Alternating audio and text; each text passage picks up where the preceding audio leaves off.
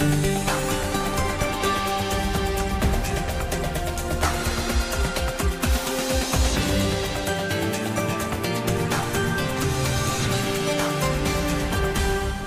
and welcome to World Insight with me, Tian. The world grapples with regional troubles that have spilled over to global challenges, from the ongoing Russian-Ukraine conflict and the Gaza crisis to the sluggish global economic recovery and pressing climate challenges. The issues are complex and interconnected. Calls for decoupling and supply chain disruptions are bearing down on international cooperation. Amid these complexities, where is China, and how well is China communicating its goals and thoughts with others as an important stakeholder of the current international order? Recently, I moderated 2 panels on these topics at a symposium held in Beijing, China and the World Cooperation, Challenges and Shared Prosperity, hosted by the New Era International Communication Research Institute, a joint effort of China Media Group and Renmin University of China. Here are some excerpts of the discussion analyzing the general trends of the dramatically changing world today, which is called 2024, The World We Face. The panel guests are Grzegorz Holodko, the former Polish Deputy Premier and Minister of Finance, Li Xiangyang, the Director of the National Institute of International Strategy of the Chinese Academy of Social Sciences, Ni Feng, the Director of the Institute of American Studies of the Chinese Academy of Social Sciences, and Zumart Otorbayev, former Kyrgyz Prime Minister. We are facing so many challenges today. If you think about it, there is major conflicts, there is economic problems and trade barriers and even trade wars. There is great development of technology such as AI. And there is climate change, a common challenge for all of us. While at the same time we are facing aging societies in some parts of the world, and the list goes on. From which angle are you looking at the world today? Which issue might be the challenge you're watching, and yet might also be where the solution? Mr. Prime Minister. Recently, a famous Australian think tank made analysis and listed 43 the most advanced technologies these days. And they stated that out of 43, China is #1 in 37. Only 6 left. My statement is that it's competition which brought China to the current stage. And everybody should look to this example as to be how to be successful in the future world. To compete, to be competitive, especially in high technology and modernization area.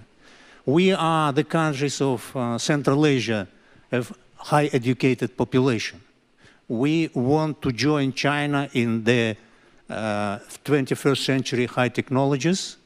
In my definition, sanction is recognition of defeat. Defeat of those who are introducing sanctions. It's just simple like that. We spoke about more competition. Now I wanted to say a few words about cooperation. So I continuously, while talking about Belt and Road Initiative, continuing saying that China is achieving almost 20% of world GDP, which means that 80% of world GDP somewhere else. So China would go to outside world to work with other countries. Belt and Road Initiative is signal, go out and invite back. Let's go to Mr. Li. The development of artificial intelligence has added digital and information elements beyond the traditional flow of goods, services, capital, technology, and labor. Simultaneously, we see that AI technology makes communication between human beings more convenient, with language gradually being translated by machines. From a technological perspective, the world should be unified. However, we also see that globalization has entered a phase of periodic readjustment, where the leaders of international rules, especially some rules set by Western countries, are beginning to create various obstacles. The development of technology and regulations are in contradiction.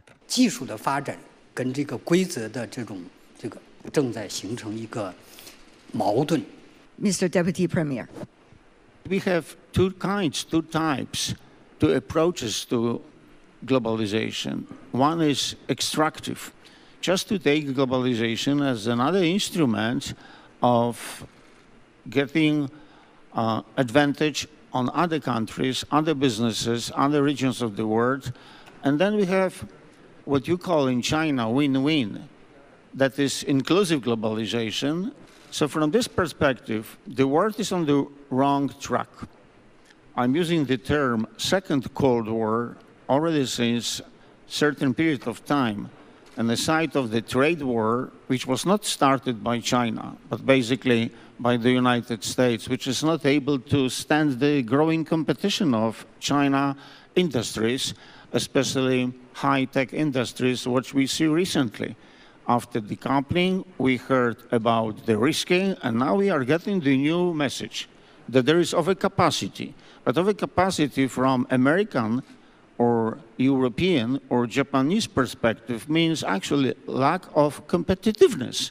The American economy is not able to compete with China's technology, China's management, China's manufacturing, other sectors of the economy, and therefore they are using the means of protectionism, which is against the mainstream of irreversible globalization. Mr. Ni. 世界上各个国家对于这个竞争呢有不同的理解。 Different countries have varied understandings of competition.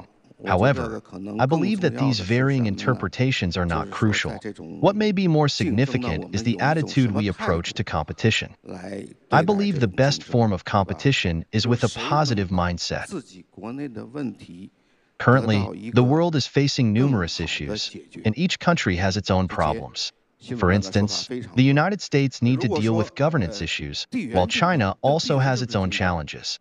Who can better solve their domestic issues? If competition is to solve these questions, it can be referred to as positive competition. On the other hand, competition also has its negative aspects, such as in terms of geopolitics. Currently, there are many discussions about a new Cold War, especially concerning China-US relations. Throughout human history, the most tragic and difficult times have been the Cold War, World War I, and World War II. If we move to that direction, the outcome of zero-sum games or competition could result in significant resource depletion, a consequence that no country wants to see. So if I could ask very, very briefly, and you can only give one word for the last question, which would be the word that you think we can make this year a better year than at least now? Mr. Ni, one word to wrap it up. Understanding. It's very important. Understanding. Thank you. The ceasefire in the Middle East and in Ukraine. Okay, thank you. Please. I will use one word, and it is my hope that word is peace. Peace. That will be the goal. Hopefully that will be also the mean. One word, but I would repeat it 3 times. Trust, trust, trust. Trust. Thank you so much. Thank you for your trust in participating in this discussion. Really appreciate it. Thank you.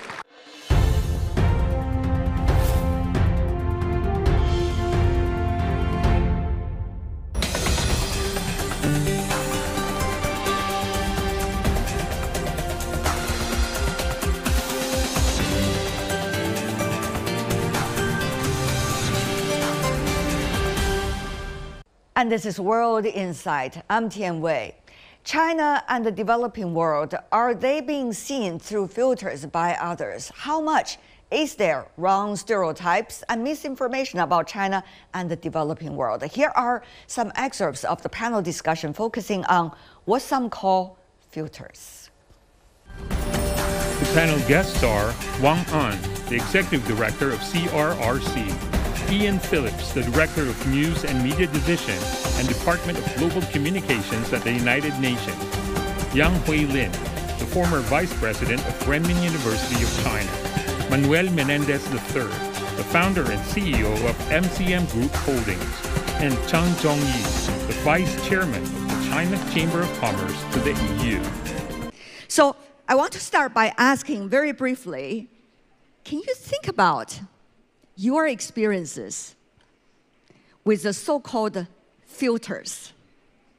我们中车的这个主要产品啊，主要是造，现在我们大家比较知道就是高铁复兴号造高铁动车的。 Our company's major work is high-speed rail manufacturing, like building the Fuxing bullet train. Now I am going to share a story with you. China's mainland and Taiwan are relatively close, while there are still some problems of the filter within one country. Last year, a famous official in Taiwan said our high-speed rail has no backrest. He said at that time, Mr. Ma Yingzhu visited Guangzhou. We installed a backrest for him, but ordinary people have no backrest to take the high-speed rail. Of course, people in Chinese mainland heard that and thought it's ridiculous. But some people in Taiwan really believe there is no backrest in bullet trains because of the reports. That's an inaccurate media story I've encountered, which spread through a filter. I still hope that the media can be objective, fair, and truthful with information, so that we can have a better understanding of the real situation in different parts of the world. 世界各个地方的情况有一个真正的认识，有个客观的认识。Go to you, Mr. Phillips. I don't think it's a filter. I would because filter to me implies an intention. In my eyes, there is something called unconscious bias. Unconscious bias, something that you don't know you're doing that you do, and everybody has it. We have it in this room. People have it all around the world, and you're conditioned when you grow up in the society you live in, you hear things, you absorb things, and that conditions the way you see things. And the best news organizations, and I think it's important today to focus on media literacy and understanding who are the fact-based news organizations and who are not. The best of them always challenge assumptions. We had editors in place that would work on standards that would make sure that reporting was balanced and accurate. We weren't perfect, nobody is perfect, but you have to have that healthy discussion to challenge stereotypes, and there are stereotypes, there's no question. You know, I'll give you one anecdote. I came from Shanghai, where I've had some fascinating meetings with media organizations and journalism students, and I immediately saw a story. And it was how many electric vehicles were on the streets of Shanghai. I couldn't believe it. I was so curious about it. I've driven my colleagues crazy. I've been talking about it all week. I started to Google to see how that story was being covered, and there was a negative tone in some parts of the world. I won't mention which. But, you know, this phenomenon, which should be celebrated, was being reported by some, not all, as a threat to their economies. And that made me think, how depressing. You know, so a good climate story, a good environmental story should be reported for what it is, which is a success story. But it's happening all over the world, okay? So I do believe that the best antidote to what you would call a filter, what I would call disinformation, is allowing journalists to prosper, allowing access. Obviously, I can tell from the answers that also bring us the reality you just mentioned, that we are coming from very different circumstances. So people have very different views, even about whether there's a filter or not, what should we call it, and what is the nature of it. Let me go to Mr. Yang. 我不会讲我自己的故事，我可以讲一个有关的典故哈。好呀。因为我觉得这个a real world without filters 是一个非常理想的状态。I can tell an illusion. I think a real world without filters is a very ideal state. But in a global sense, a state that is too ideal does not exist. So can there be a real world without filters? Actually, this can be questioned. But what is a filter is very important. I think there are positives and negatives about filters. The most important thing is that we need a deep conversation of ideas. I feel particularly appreciated that we have this discussion, since it's what the world really needs. What we say about what the world is and what China is can actually be constantly interpreted through different filters. For example, one French historian's famous saying is, there's no French history, but only European history.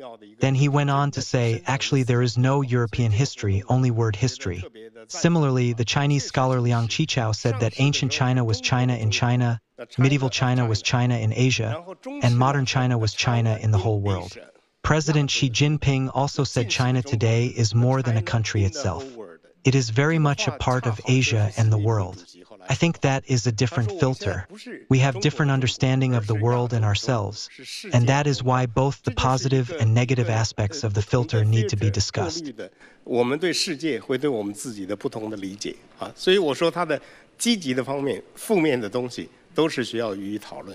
Let's go to you, Manny. I got to know you because you were the one established the first China-US joint venture back in the 1980s. I know China then, so different from now, and China-US then, so different from China-US now.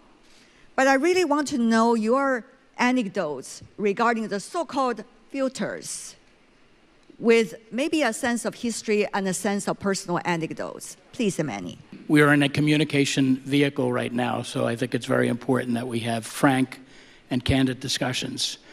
When I came to China, before I answer that, when I first came to China, I have always found China, based on the Confucius philosophy, when people come from afar, you should welcome them and be happy.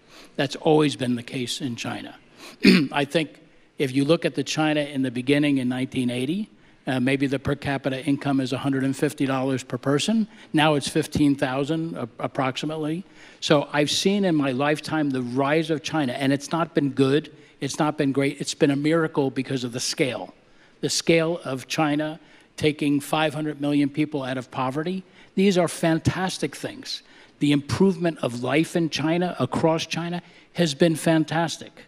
When President Xi talks about common prosperity, that doesn't mean that the journey is finished, it's only the beginning. So from my perspective, I think I don't look at this communication as a filter. I look at the communications of today as a weapon. And it's been used as a weapon for certain countries to try to diminish China, diminish them in a way which is in many cases unfair and unfounded. And I say that from the perspective of being on the ground in China. So seeing China, there's a lot of media right now in the West that is not fair to China. And the confidence in US citizens, where it used to be very high about China relations with US and China, is now at an all-time low because the media just keeps hammering and hammering and hammering at China, and I think that it's unfair. So I think what we have to do, and what's missing, is what I call the trust deficit. There's a huge trust issue between countries and China. And the only way I know from a common sense perspective to fix that is you have to have more people-to-people contact and at a higher frequency, not just come for a quick meeting and a high-level meeting, but we have to not only get into the issues that are common issues, climate change and many that have been mentioned, but also into the thorny issues to understand with clarity what those thorny issues are so that there's no misunderstanding. And I think today in the world, if you look at surveys, I think the world does not like uncertainty. Certainly the business community doesn't. And I think we're right now in a world, when you look across the globe, of a world of uncertainty, and no one likes that. Yeah. And communications will help fix that if we can find the right platforms to do that. Right. Let me also bring in Mr. Chen to tell his story. 一个就是上个月，就是我这个微信里还有他的这个给我发了一个采访清单。 Last month, a TV station in one country where our project is located sent me an email with a few questions for me to answer. One of the questions was, your company, China Three Gorges Corporation, is what the U.S. calls a military-related enterprise. Can you answer for us why you are a military-related company? What have you done? Another question is that you have registered so many companies in many places. What is your purpose? They asked a lot of questions with a lot of unfriendliness and provocation. We didn't answer all of them. 2 weeks later, the TV station made up and broadcast their own story about our projects, as well as what role they perceive China's central enterprises to be. They didn't stand on the basis of respect and communication at all. I don't think we can talk without trust. 非常欣赏刚才这个总理先生说的 trust and trust。没有这个我们没法谈。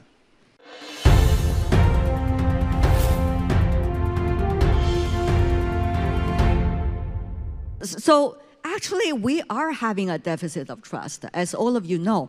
So where should we start? And also, one of the most important things is how should we find the root cause of the so-called filters, or other words, conscious bias or unconscious bias or misunderstanding, and the list goes on. It's really complicated. It is. Yeah, it's hard to sum up in one word, but there is so much polarization now. I wonder whether it's not beginning to expand and get bigger, and viewpoints are getting harder about different countries. There's more antagonism, and I think that feeds a dialogue that is perhaps surfacing in some of the journalistic coverage of the world. I think that's the worry here. I believe in what others have said today about greater collaboration, greater cooperation, travel. You know, I've traveled around the world. I've interviewed world leaders from Belarus to Syria to Venezuela, and it's important to hear everyone's perspective on things and to try and inform yourself as well. Right. And it's wherever you travel, whether you're a journalist or not, you change your mind in even small degrees, you learn. And so I think there needs to be more of an exchange between journalists, but also between cultures to better understand the realities on the ground. And we're not really there. We need an internet where there is less disinformation. We're not there. I think one will emerge, but I don't think we can simplify why some countries feel their message is getting distorted. A lot of countries do. It's easy to complicate simple issues sometimes, but that's okay. I think the worst thing is to make a complex issue shallow. For example, there are a lot of issues that cannot be discussed from a superficial level, like shared prosperity. What is shared prosperity? Different places translate it completely differently, and I see it is translated well here now, shared prosperity, and the key word in it is share. So I think that if we understand a concept differently, the conversation actually can be fundamentally misplaced, and what we are discussing about a world without filter is an ideal condition. I just said that the ideal condition is impossible in the sense of the whole world. I have to add that the work of academics is to make the impossible possible, to find the possibility in the impossibility, and this is what I particularly like. Searching for the possibility in the impossibility, it is very interesting. Searching for the possibility in the impossibility. 这个才是有意思的事情。从我们企业这个角度来讲，我认为 From our business point of view, I think why there is filter may have two major causes. One is that there may be more or less political factors in it. Behind the filter is competition, including competition between countries, competition among enterprises. Then, in order to win the competition, some people take the measures that they deem necessary, deliberately distorting the facts.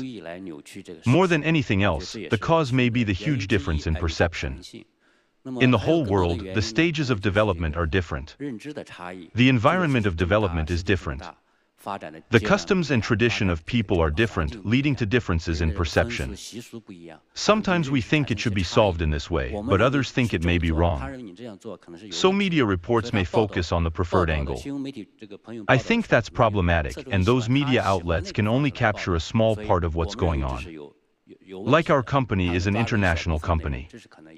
To strip away these filters, we try as much as possible to strengthen communication locally, to spread the culture of our enterprise and spirit of Chinese culture, with the aim of enabling a better understanding of each other, and to reflect the fact as objectively and fairly as possible.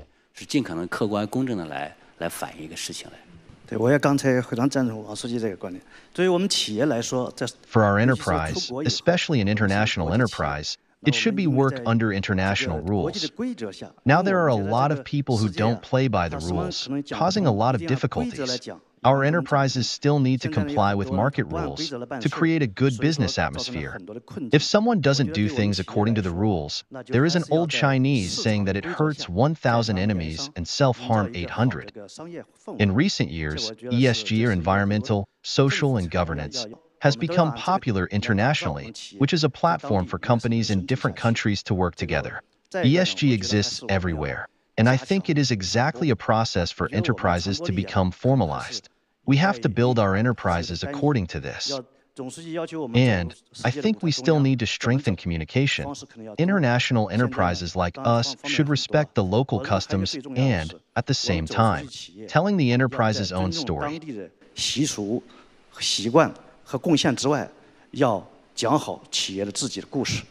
I think you have to look from the perspective of countries. All countries will put their own interests first. So let's look at one of the root realities. And then those countries who put their interests first have to balance then how to work with other countries.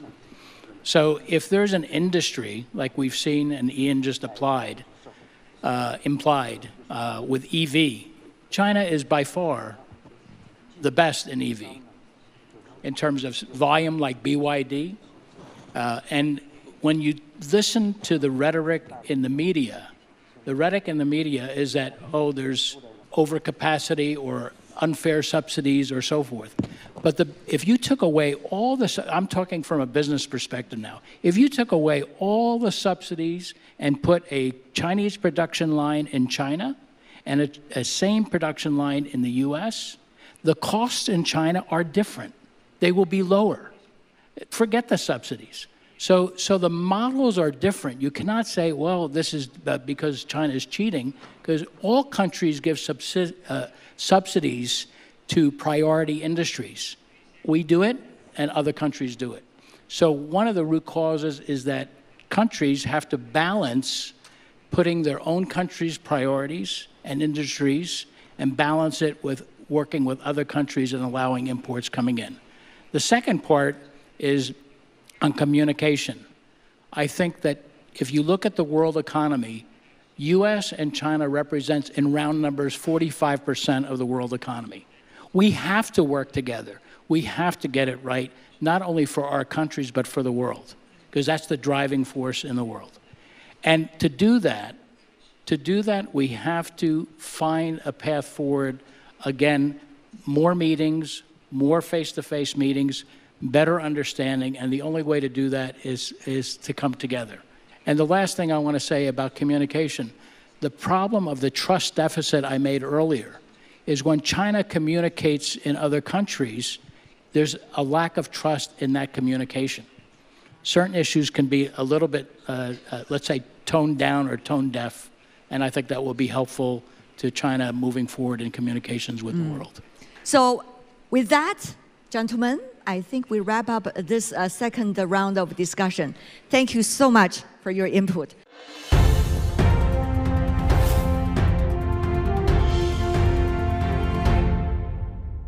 And that's all the time we have for today. If you'd like to know more, search World Insight.